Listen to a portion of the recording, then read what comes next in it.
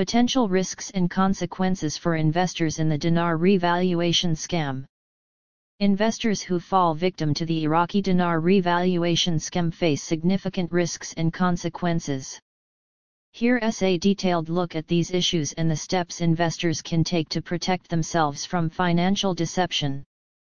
Risks and consequences. Financial loss, investment value. The primary risk is the loss of the initial investment. The Iraqi dinar has not shown any significant appreciation over the years, and the likelihood of a massive revaluation is extremely low. Illiquidity. The dinar market is highly illiquid, meaning it is difficult to sell the currency if an investor decides to exit or needs cash quickly.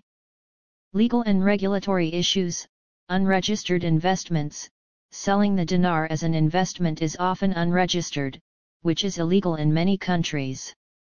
This lack of regulation can leave investors with no recourse if the investment fails. Fraud and deception. Scammers often use high-pressure sales tactics and false promises to lure investors. These tactics can be emotionally manipulative, especially targeting vulnerable groups like the elderly. Psychological impact. Emotional distress. The realization that one has been scammed can lead to significant emotional distress, including feelings of betrayal, anger, and depression.